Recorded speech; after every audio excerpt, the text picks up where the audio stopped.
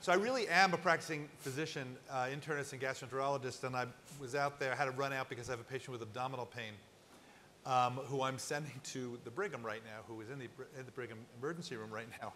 And as a cautionary tale about, because we're going to be talking about data and genomics and maybe putting your life on the line for information, I talked into Siri to say, I have to moderate a panel, signing off, have to moderate a panel.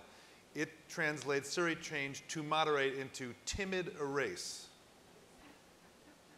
So this leads me to a discussion about data, how much we trust it, what we can learn from it, and also what the error rate is as we're looking about these big genomic projects and telling people that they have this abnormality or that abnormality, but maybe is it to moderate or is it timid erase?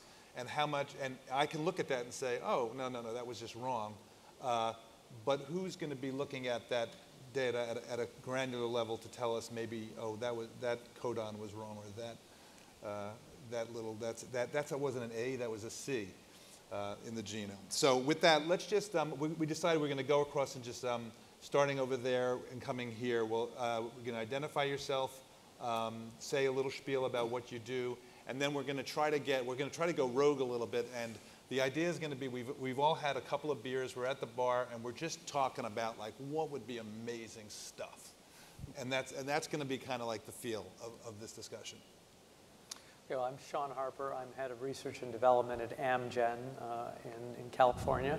And we're engaged in a variety of activities that are directed at discovering new targets, particularly for grievous illnesses. And some of the ways we do that is to actually focus in population genetics.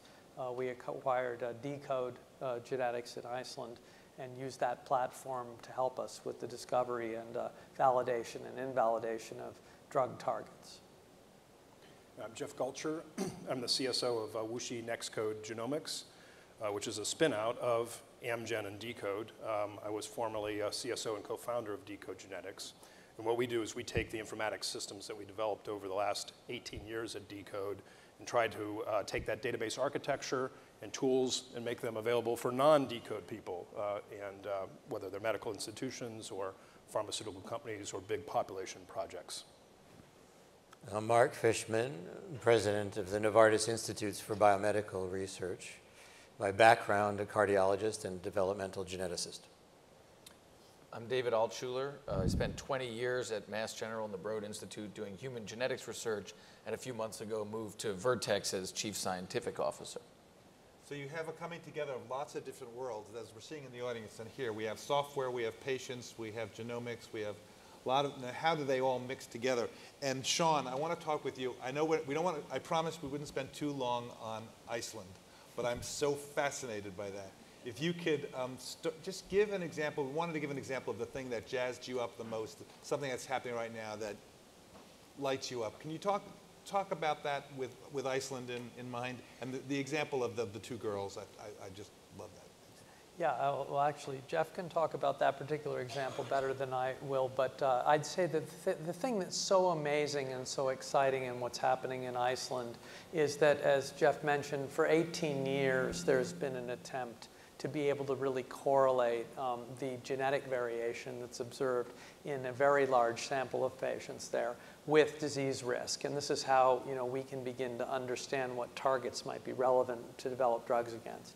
But it was exceedingly difficult to do this without getting down to the single nucleotide level, to being able to read those A's and C's and G's you were talking about. And that only became possible just in a matter of a few years ago. At the scale that's necessary, we're talking now hundreds of thousands of individuals. Iceland is unique in many ways. The founder population there, the knowledge of the relatedness of the people on the island allow for us to extrapolate information from a patient who's been sequenced into those who have not. And so we're able to amplify the sequencing information in a way that's very powerful. And so, we've been amazed at the learnings that have come from, for the first time in history, being able to see the entire 3 billion base pairs in a single individual at scale in thousands of individuals where we have very detailed information about their health and disease state. And that's just historic. I mean, it's a historic event. So Jeff, give us an amuse-bouche about, with the specific example, because some people may know what we're talking about with Iceland, some people may not, but give the example that you gave me about how this might specifically help, because I think it is both exciting and a cautionary tale in terms of some of the bioethics, some of the ethical issues that it's going to raise. Right. You mean in terms of the two girls? In terms of the two girls, but then in terms of other information you happen to find out, and what that means for our efforts right here. We're having, we have Francis Collins saying we're going to take 1 million people and we're going to get their entire genome sequenced, and then we're going to see what happens. There are some questions that we need to answer. So about three and a half years ago, there was a family whose children had a neurological disease, undiagnosed, and they approached Kari, the physician and the family approached Kari to engage in whole genome sequencing for the whole family. And these were two girls who were born completely normal. They lived to about age 5 before they developed some hearing difficulty and some visual difficulty. So initially everybody's thinking of Usher syndrome type genes. They were tested for all of those known Mendelian forms of both hearing and visual difficulties. Then within about a year, they also started developing some ALS type features. They had some facial weakness. They also eventually developed some respiratory diaphragmatic weakness as well.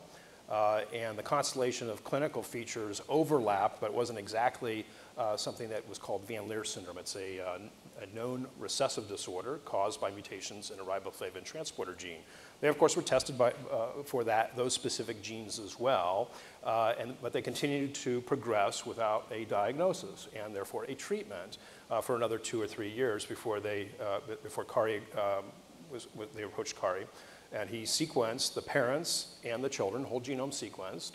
And within 5 minutes, using the informatics systems that we had developed at NextCODE, we found that both children had a double mutation they both share that rare mutation. The parents were carriers following a recessive model, and it was in the sister gene of the known riboflavin transporter gene, this paralog gene.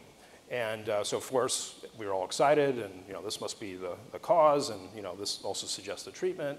But we also wanted to replicate it, right? And within another 10 minutes or so, we were able to identify 2 other families whose parents carried the exact same mutation, and based on the medical records, had children who died by early adolescence, which unfortunately is the natural history of this syndrome.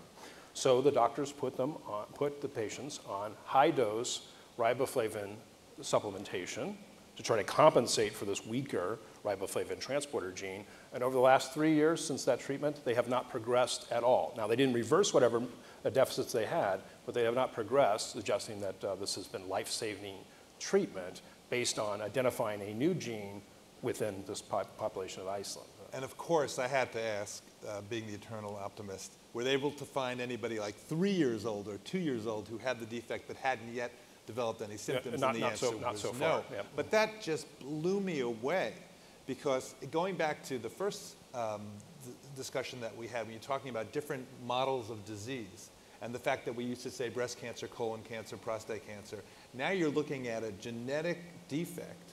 You haven't even described a syndrome yet. Right. And you're picking it out and saying it's similar to that, like the orphan disease thing that we're talking about. How might this change the way we even think about disease? And right now, our categorization, we say ALS, Parkinson's, MS, Alzheimer's. How could this possibly change the way or can it change the way we think about disease? Well, we've already there for cancer, of course. Right. So I'll tell you a story. When I started at Novartis, they said to me soon after I arrived that they wanted a strategy. And I had no idea what a strategy was, because I came from Harvard.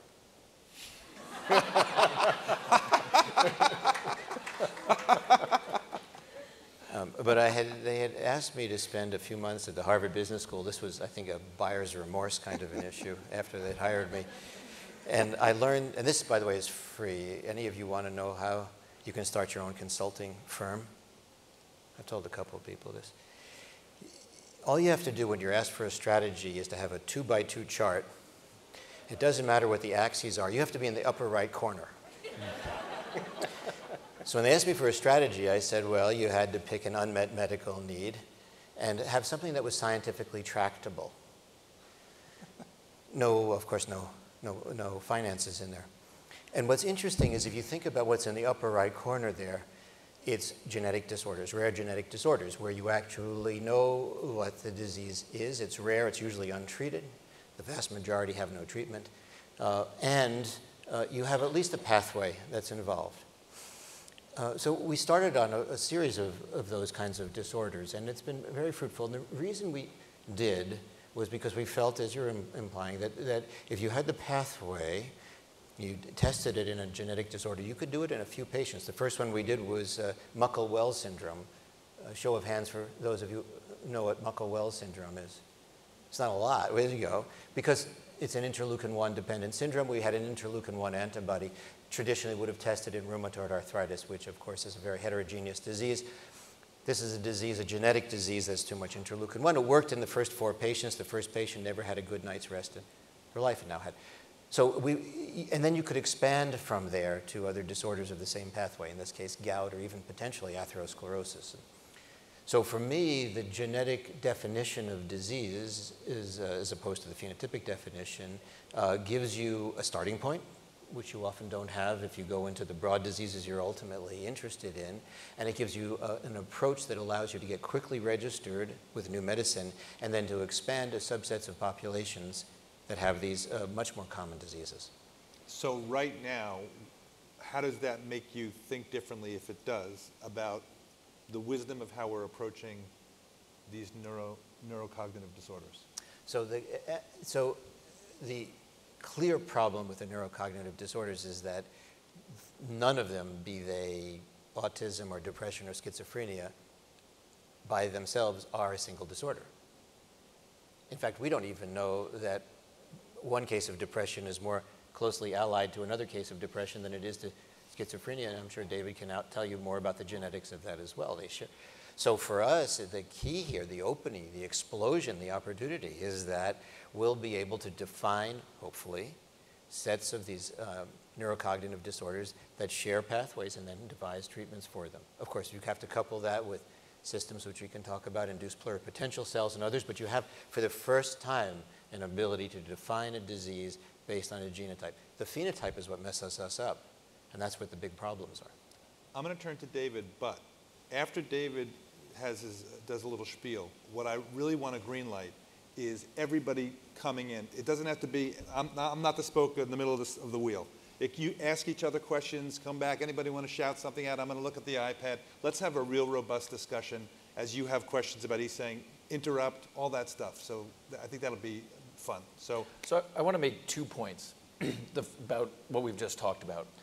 The first is that we need to understand that simply being able to diagnose what's going on in terms of the underlying pathway does not, the vast majority of the time, lead to an intervention. Mm-hmm. And so a lot of the discussions that get had about this whole area always have the flavor of we looked, we found it, we compressed the entire process, which I'm going to talk about in a second, of discovering a new medicine that actually helps patients, which is really a 25-year endeavor. Right. And actually somehow compresses it down to 10 minutes, just to tease Jeff, that somehow we look, we find the patient, and then we know what to do. There's an existing medicine or whatever.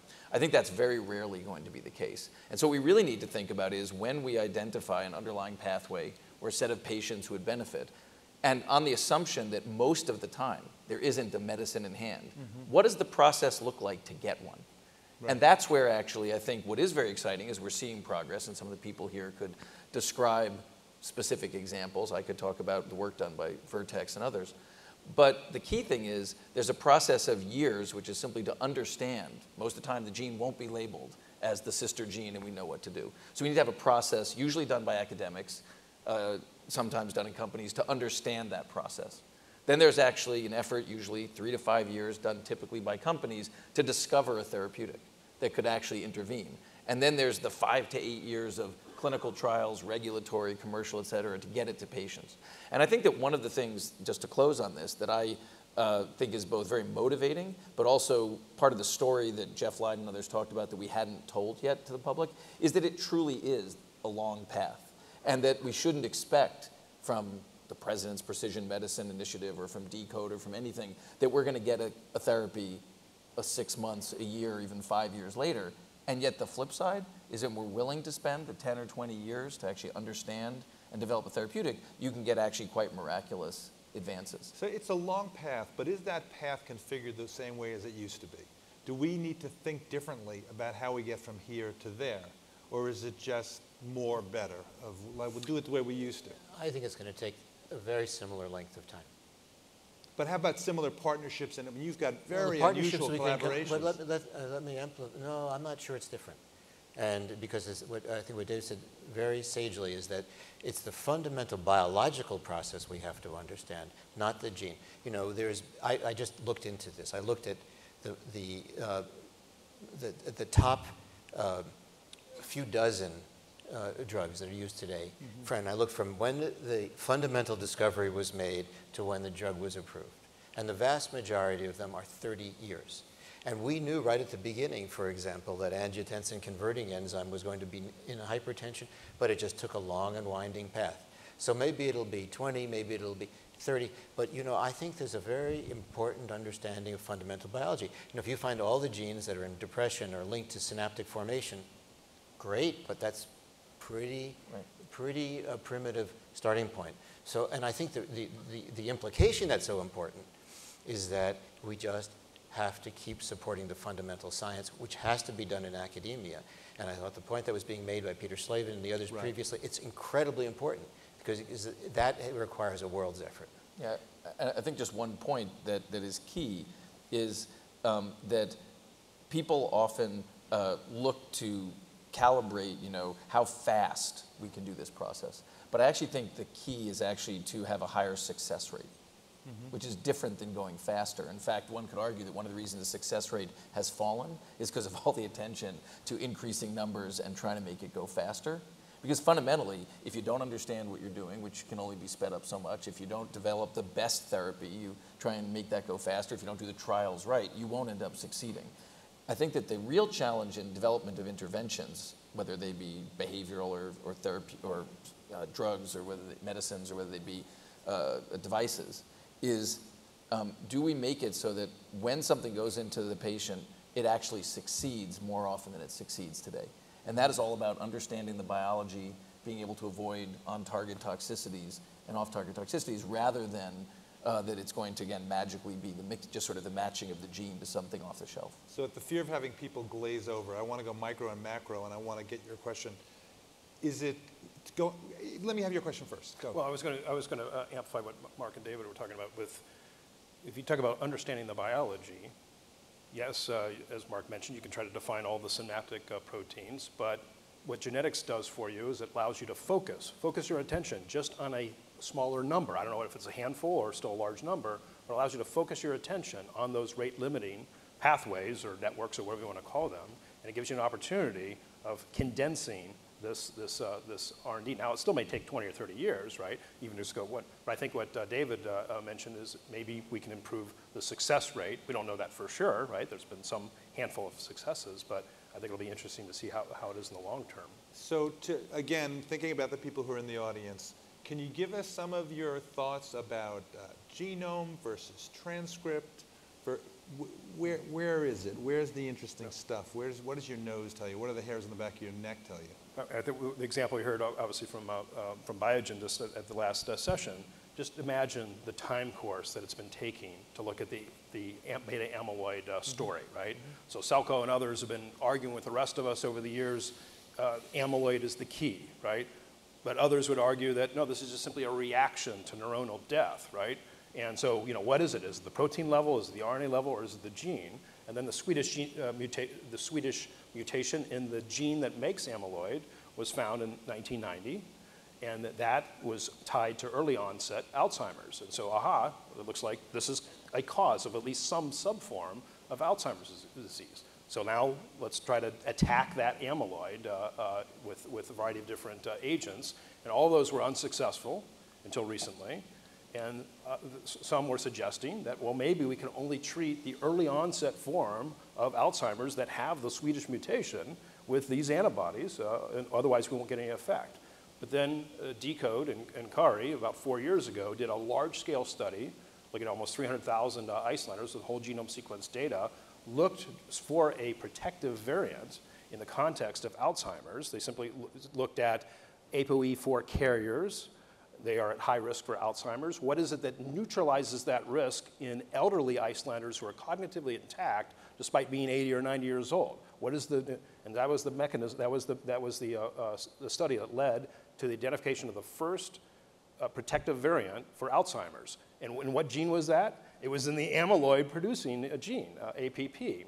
And so, and then together with Genentech, they demonstrated that it was decreasing the bad amyloid. The Swedish mutation would increase the bad amyloid. And so you had sort of the yin and yang of that gene predicting, yes, indeed, you can actually prevent Alzheimer's or decrease Alzheimer's if you were to attack the amyloid. And the relative risk for this protective variant was not just 20% or 30%, we're talking decrease in risk. It was 7-fold decreased risk. So it suggests, and it wasn't just for early onset Alzheimer's, the subform that APP had been initially considered against. It's for even the late onset, the common forms of Alzheimer's. So here you have an opportunity of going from a very specific finding in a subset of patients and expanding it, as Mark mentioned, to a broader phenotype. And maybe that's why we see finally a successful treatment that Biogen had recently for Alzheimer's with their attack on amyloid. Sean, when you hear that, what goes through your head? Well, I'm very familiar with the work that Jeff is describing, and as is David. And I think what it illustrates is that we are able to use information like this to again focus our priorities in what we do, because we have the potential to work on many different things. And we have a lot of animal models and a lot of descriptive data of humans that can lead us to be interested in particular pathways and particular drug targets. But to have this kind of information that comes directly from humans and allows you to say, yes, I can have a high degree of confidence that that drug target is actually relevant to this disease in humans, right? That's worlds away from what we're doing in the old paradigm. The old paradigm, this may not sound like it gives you 100% confidence in your success, because it doesn't. But when you compare it to the absence of any human validating information, and all you're really doing, right, is mucking around with rodent models that diverged evolutionarily from us 65 million years ago, that's big progress. And so anytime that you can get a really convincing story like the one that Jeff just told you, it can give you a much higher degree of confidence in a target, and that's critical. And I think that ways in which it's critical are two things. One is, again, hopefully leading to a higher level of success. But the other is simply that the organization feels confident investing and committing for a longer period of time. And so giving the example for a minute of cystic fibrosis, again, done by my colleagues at Vertex before I joined, the genetic cause of cystic fibrosis identified 25 some years ago. And actually, as a young geneticist and physician, you would always hear, well, we know that gene, but where's the therapy, right? But meanwhile, people in academia were working hard, committed to understanding. So there was no doubt that mutations in this gene were causing the disease. And so people worked and figured out what did the protein do and what were the defects in different mutations, and they classified the different mutations according to what was wrong. So scientists at Vertex, in really a really remarkable partnership with the Cystic Fibrosis Foundation, a patient advocacy group, invested for many, many years in developing assays in the laboratory, experiments in the laboratory that faithfully recapitulate the biology of the patient's underlying defect. And then developing new medicines that initially didn't, they're just early leads. You have to optimize them. You have to get them so they could be safe and effective therapeutics. Doing the clinical trials, this goes on for 15 years. If you weren't confident, this was not an easy project. This was a very challenging project. And if it was just one of hundreds of targets that each had some weak backing behind them, then you probably would end up with this, with people quitting early or not getting there. But when you actually have this confidence and people work for that long because they're so sure that that underlying defect is relevant to patients, what you end up with is not only medicines that really for the first time in this case, and there are other examples others could tell, really make a big difference for families, but you also have a process of developing those medicines that now, at least in these hands, not failing 98% of the time or 95% of the time, but succeeding multiple times when they go into the clinic because a true translational process has been built. But that took 15 years. So if you weren't convinced, if you weren't committed, you probably wouldn't take that period of time. So I want to broaden it out, and then we can focus back down again with specific examples. But we all know a little over 10 years ago, it cost $400 million to sequence the entire human genome. That now it's come down to close to $1,000. And last week we heard a company announce that for the low price of $249, you can get BRC1, BRC2, and 17 other genes that are linked to breast cancer and ovarian cancer in unclear ways. As we're getting more and more genomic information on everybody, and as we're talking about getting the sequences of 1 million Americans, how are you thinking about that in terms of, from a business point of view, in terms of opportunities, in terms of risks, in terms of how to interpret the data, and in terms of issues like came up in Iceland when they incidentally find out that there's a certain number of people who have BRCA1, which increases the risk of BRCA2, increases the risk of breast and ovarian cancer, but half of those women hadn't been tested for it by their doctors. Now what do you do? Do you tell them? Do you not tell them? So I'm asking very easy questions, so why don't you just give it a try, Sean? Well, I think with your latter question, this is an area that has really plagued research on human subjects for many, many years, and particularly genetics research. But there are many examples where populations are explicitly consented in such a way that it is made clear that the information is for research purposes only. It will not be returned to them. It will not be returned to their physicians, and yet, because everybody feels that that's exactly the right thing to do. And then, as happened, for example, in one of the NIH studies where they were doing prostate biopsies on men, all of a sudden you've got all these prostate biopsies showing that people have cancer, and what do you do? And you've gone, and these are bioethical conundrums for us these days. I think the pendulum is beginning to swing toward a more open approach to these situations on a case-by-case basis, going back and informing people. But that requires going through the appropriate ethical review boards and so on that have informed, gave the informed consent review in the first place, because you can't have a conformed consent agreement with somebody and then just violate it. So these things are very complex, and I think as we move along, our society will come up with the practical kind of reasonable solutions to them. I think there's no question that the availability of routine genomic testing is something that we have to take into account.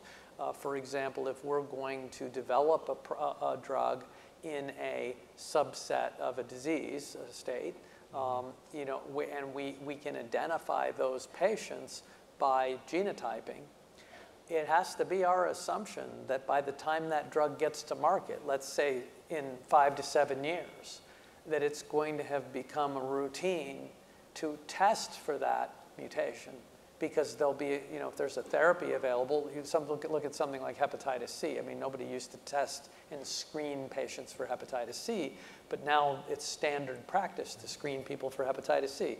And you're a hepatologist, so am I. You know why we weren't doing it and why we do it now. Right. So there's, the use of this kind of technology in the clinic is clearly going to take place.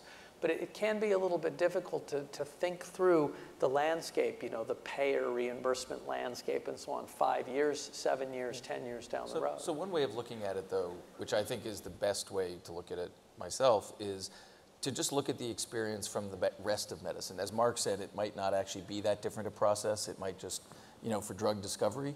And I think it actually may not be that different for medicine.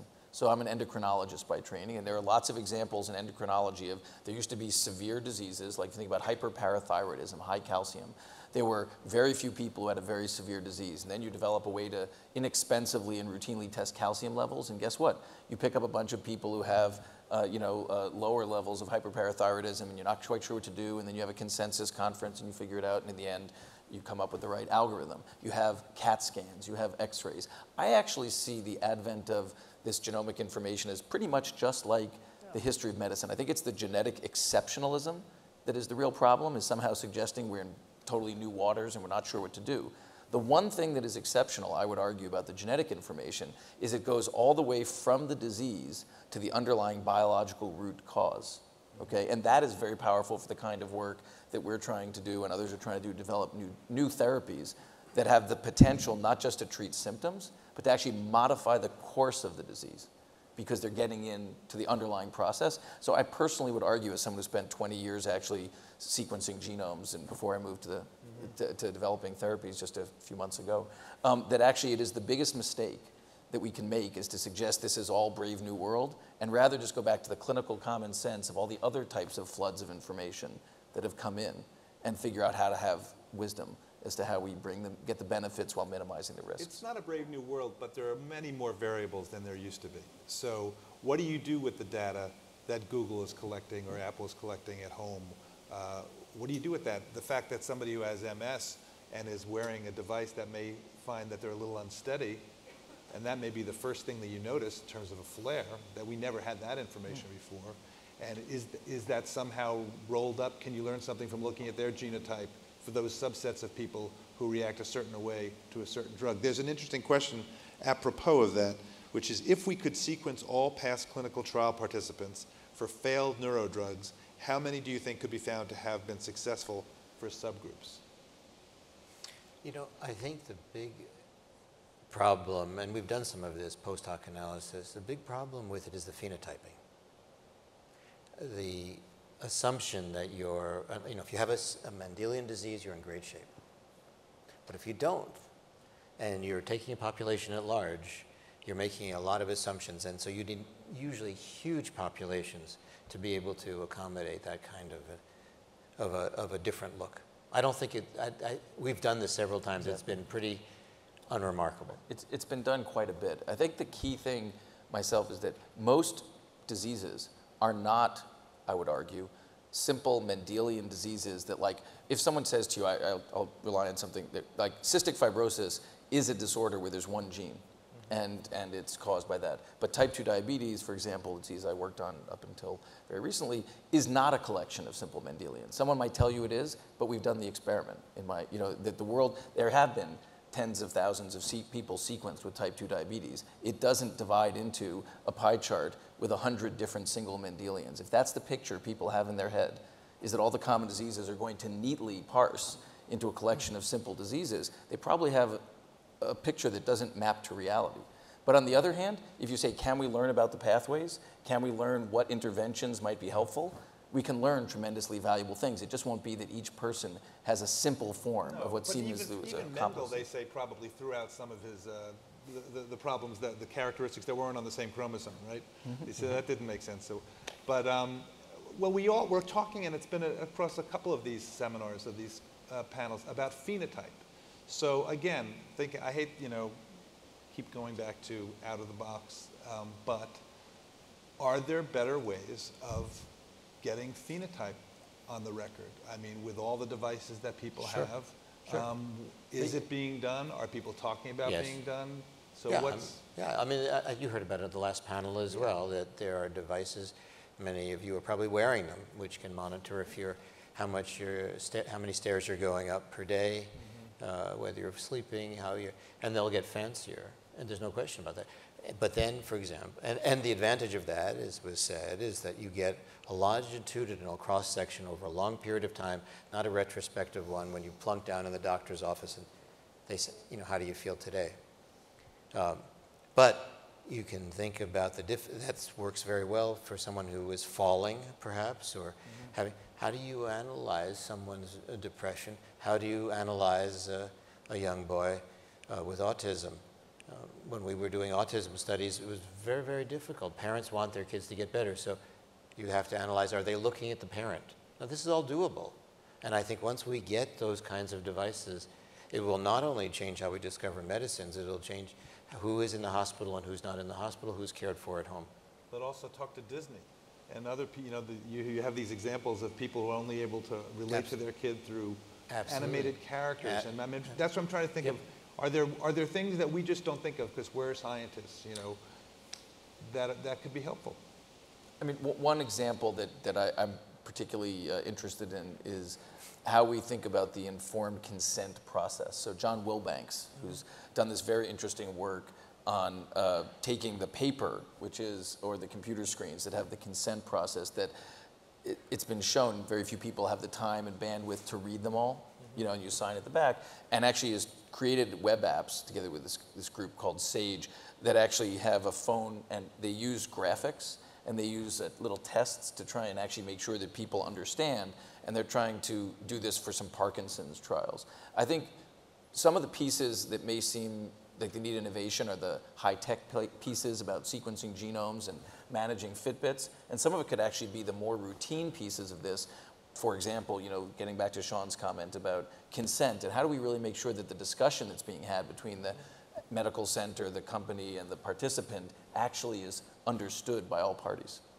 Now, if you take the flip side of the phenotyping question, what if you start with a genotype? Okay, you have a loss of function mutation knocking out a gene, and you want to know something about that. That's an interesting pathway maybe for pharma for somebody to inquire about.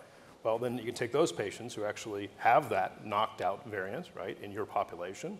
Maybe there's 5, maybe there's 20, maybe there's 30, and ask the question, what phenotypic data do they have in common with each other, right? So you can do a much more detailed phenotyping and ask the question, what is the function of this gene that's been knocked out? So NextCODE, in their papers that they published a few weeks ago in Nature Genetics, they did the first human knockout database, or created that by, once again, looking at the population of Iceland whole genome sequence data on over hundreds of thousands of patients, and ask the question, if we go gene by gene, which of them have both copies knocked out? It's about 7% of the Icelandic population is a double knockout for at least one gene. And that covers at least, I think, 1,200 genes in Iceland overall. And then, of course, there's even more people who are heterozygous for that loss of function mutation. But here's a different paradigm. If you are willing to sequence 1 million Americans or 300,000 Qataris or whatever, you have the opportunity of going back in the other direction and doing this extensive phenotyping. PCSK9, that kind of. That's right. Yeah, exactly. Double.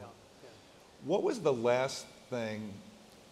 I'm tempted to ask this in a cutesy way, but I won't. Like, you're sending a spaceship out, Voyager, and you want to put something on it that just lit you up to tell the aliens out there that, look what we're doing here.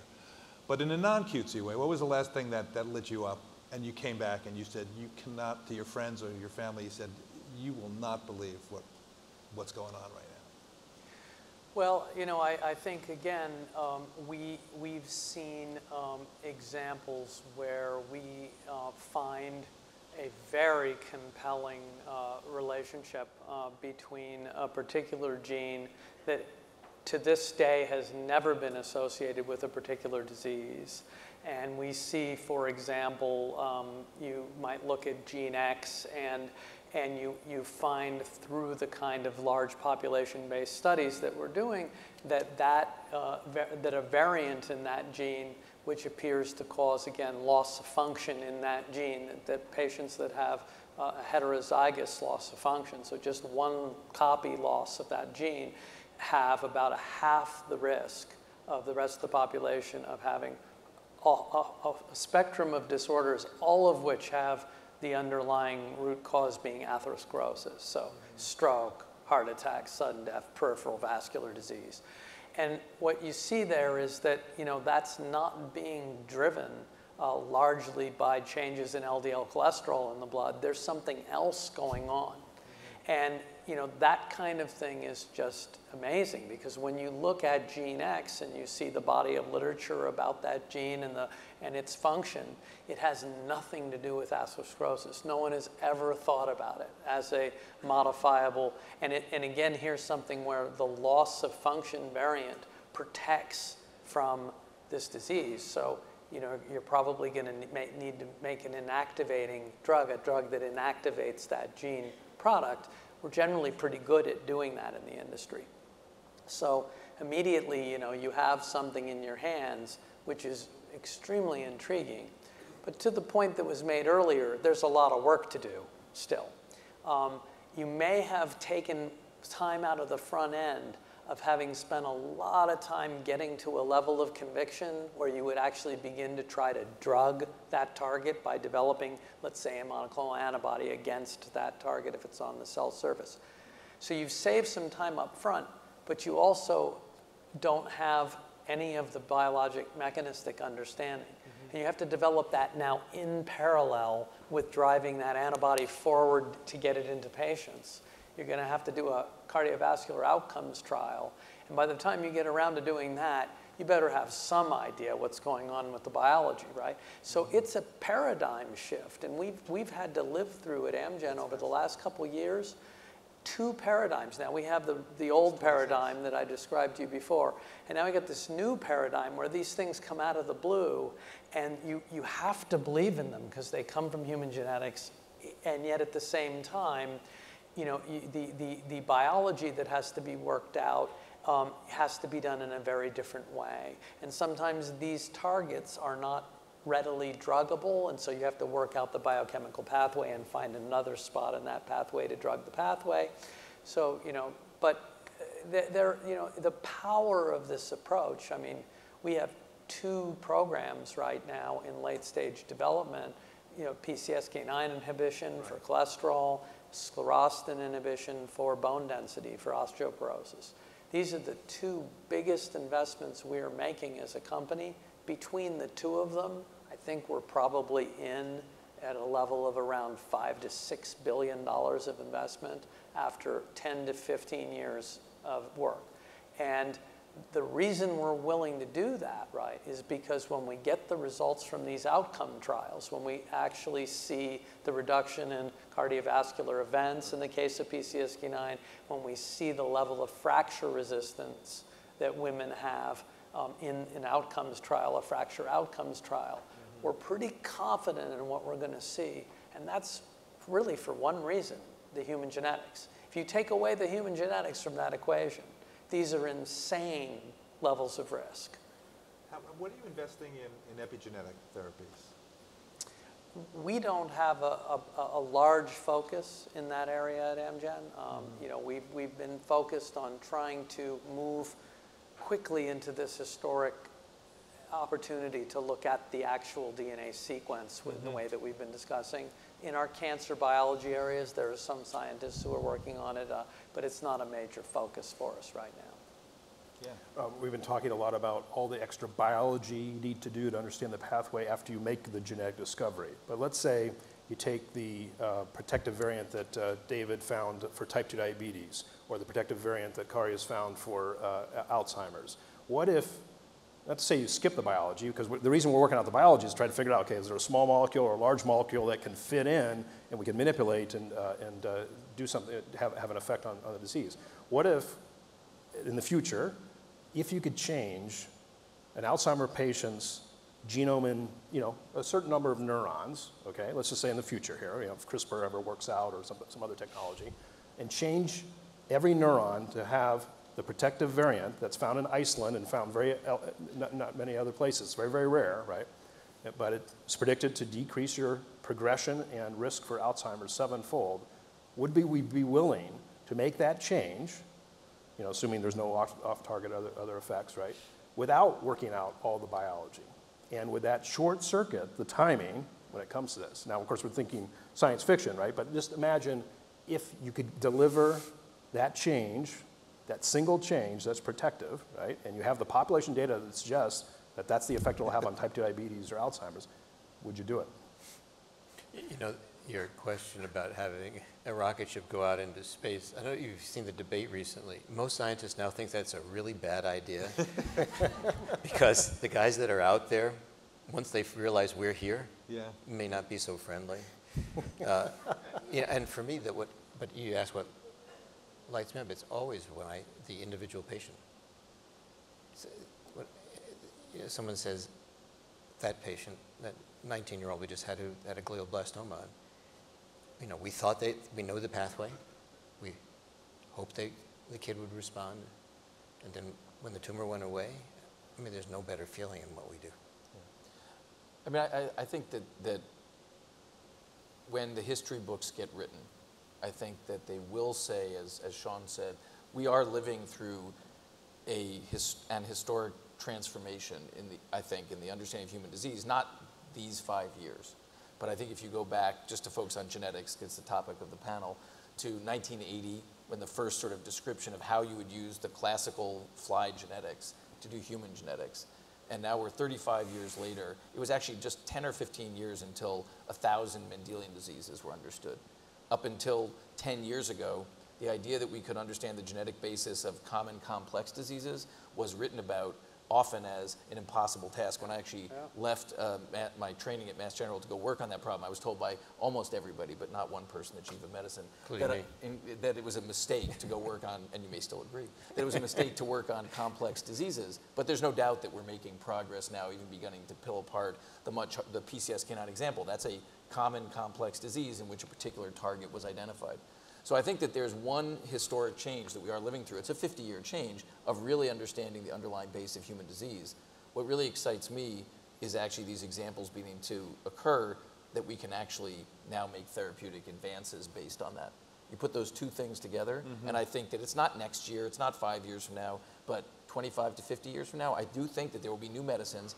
I think it will actually look like the old medicine. I don't think everyone will be staring at their iPhone all the time. I think it will be pretty much like the old medicine, except that like heart attack rates, which are down 50%, we will simply see that we have actually made much more progress than we had in the past in preventing and treating these difficult diseases.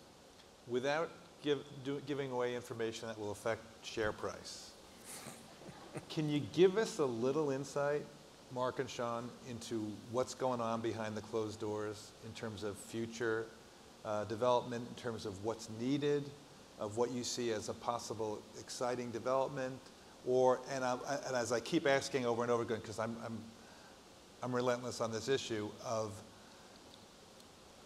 what are the unforeseen consequences, and what are things that we're just not thinking of. It's hard to ask somebody what are the things you're not thinking about, right? Because you're in a loop. But do you have other people come in and say, wait a second, you're not thinking about this? Is there a person who's hired just to do that?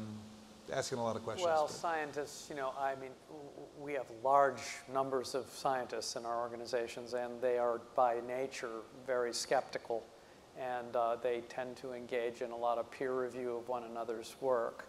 And so I think you get a lot of red teaming, of things. We try to make sure that we have a very open scientific environment like the one you find in academic environments, where people are not afraid to say, hey, have you thought about, the safety considerations here of making that intervention?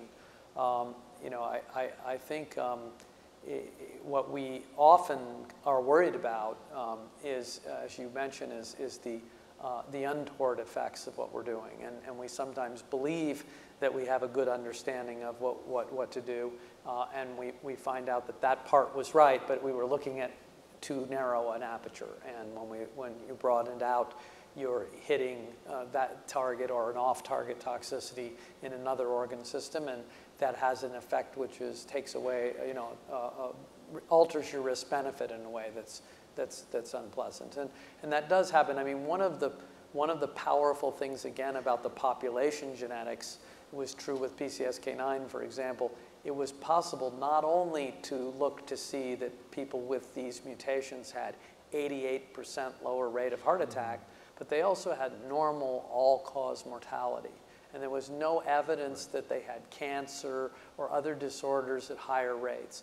Now, you need a decent population of people with an allele frequency has to be high enough where you can get enough patients to study to get that confidence. That's not always possible. Sometimes you're looking at very small populations of people who have these mutations, and you can be sure about the effect on the efficacy side, but you basically have no assurance from a safety perspective because there's just too few of these people to look at. Can you tell us what's on the drawing board?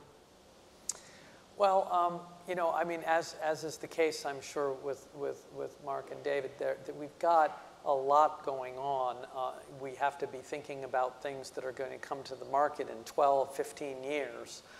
Right now, the hottest areas for us are what we've been talking about, the opportunistic discoveries that occur due to the human genetics research, and the field of immuno-oncology, where we're turning the immune system on to attack tumors. And that's not a neuroscience topic, but it certainly is something that is a sea change in science and medicine that is akin in the oncology area to, in non-oncology, the impact of modern population genetics on impacting, again, our ability to really make a difference, durable effects on patients who are, you know, surviving for much, much longer periods than they would without these interventions. I think those are the hottest areas for us right now. And is genetics involved in the immunomodulation of cancer? Not the same kind of genetics that we've been talking about, but absolutely. You know, we recently had a product approved where we've engineered a very different approach to being able to take a patient's T cells and direct them to destroy cancer cells. Right. And that particular protein construct that does that is of course, like many things we do, a highly genetically engineered process that starts in a genetically engineered mouse and goes through and is produced in cells, in human mammalian cells. And so, you know, the manipulation of genetics in our world has become, you know, routine in terms of being able to develop breakthrough medicines of that sort. We've covered a couple of those stories. It's fascinating. Basically, the equivalent of taking the scent of the cancer, giving it to the bloodhound, which is, you know, your immune cells taken outside of the body, maybe some dendritic cells, maybe grow them up, bring them back in. I mean, that's... Yeah.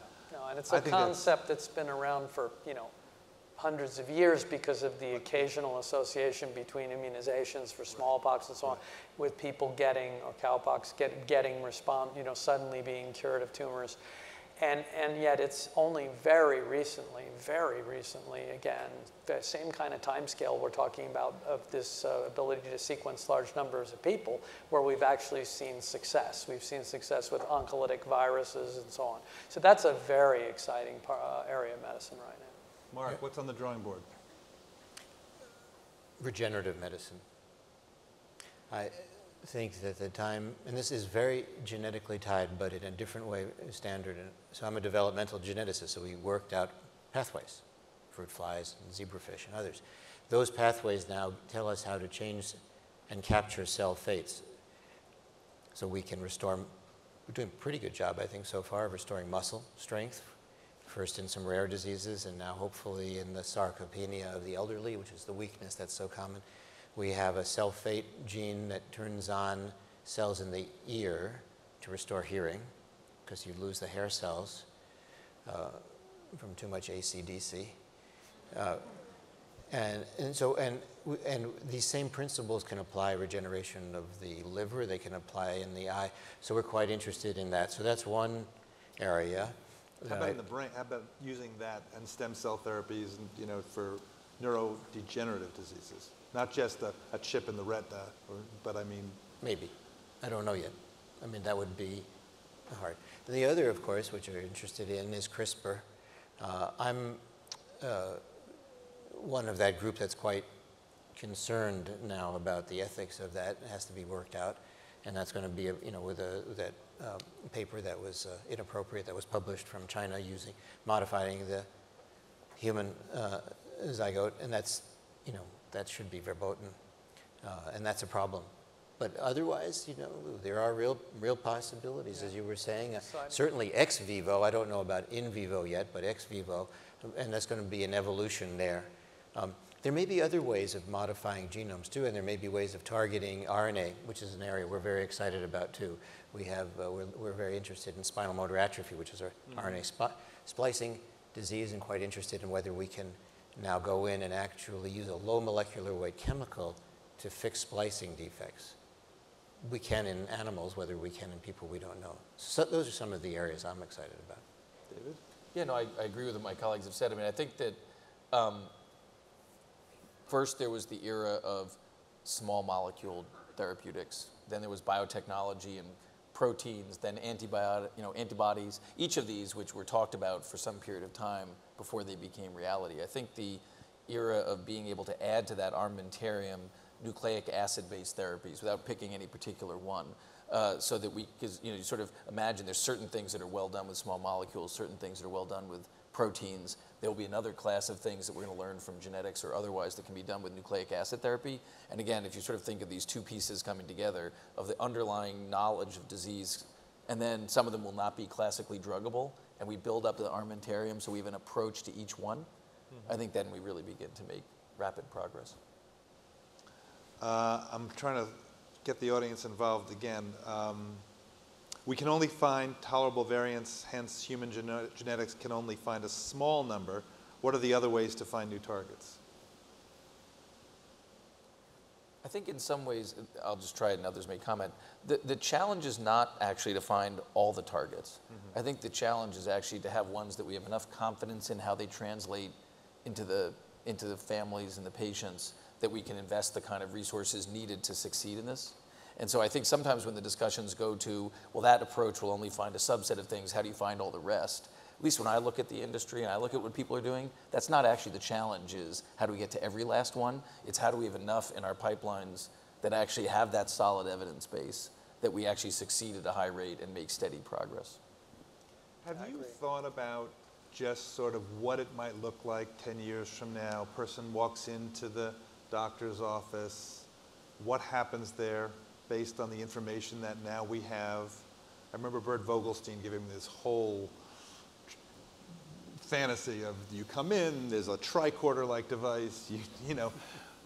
Have you had those thoughts about what medicine might look like now that we're going to have all this information, we're going to have, assuming we have the phenotypic databases and the genotypic databases? The first thing you have to realize is it probably won't be in the hospital. It may be at your CVS. And you'll walk in, and of course you'll have your genomics done. And I hope you said CVS and not CBS, because we are not set up CVS or other pharmacies or whatever. You know, and then of course there'll be this panoply with various proteomics as well, and there'll be, I think, a lot of phenotypic analysis that will be done there. The trick will be who's going to assemble those data. Who's going to put those together in a meaningful way? We can barely do it today, even within the realm of cancer biology. And that's, and I don't know where that's going to sit, whether that will be on some mountaintop. Where does it live? In mountaintop, probably in California, which will dictate. It's going to be very interesting. So I think and then what happens to you once you're diagnosed? Will you ever go see a physician, or will the physician be on a monitor? Will you be, as you get aged, where will you be taken care of? Will you ever see a healthcare provider per se? So those are the kinds of things we need to think about. I agree with Mark wholeheartedly that there'll be big changes that aren't the tricorders. They're just like, where's the care delivered and by whom? But I think that the one thing that a plug, it's not actually where the data will live. I'm very confident that it will be federated. It'll be in many places. There's not going to be one. There might be some winners, but there'll be reasons that the data is in many places. I would say that the key question is, do we have an information ecosystem like we have for the internet, like we have for the World Wide Web and e-commerce, where transactions can be done? And I'll put a plug in for the Global Alliance for Genomics and Health, which is an organization trying not to dominate the information, not to collect all the information, but to make sure that we can have secure transactions so there can be sharing. Because if the information is siloed, it will be like U.S. electronic medical records. And we can look at how much we've learned from U.S. electronic medical records, which is unfortunately not very much because they're all siloed. And to plug us, we're trying to do this very similar things. And of course, we work with David's group on the uniform standards of being able to share data. But we've tried to also work out the architectural demands, databases and tools to allow you to share securely. So that's what our goal is, to try to link together major medical centers around the US, right? So that somebody who's trying to diagnose a rare disorder, they'll be able to connect the dots with other medical institutions as well. Well, not to be a dinosaur, but Mark, I hope you are utterly wrong about not seeing a doctor in person. Me too. And I think it is a great challenge, which we're going to completely handle in the 23 seconds we have left, about what you do as the physician, as the practicing physician, with all this data, with the computerization. There's a cartoon I urge you all to find on the New Yorker, which is a guy looking at a computer screen. The patient's over here, but he's looking at the computer screen and he goes, "I don't like the look of your cholesterol." The guy's got 8 arrows through him. There's blood pouring down. "I don't like the look of your cholesterol." So at some point, I hope we never lose that. Yeah. 00. Thank you very much for your attention. Thanks, panel.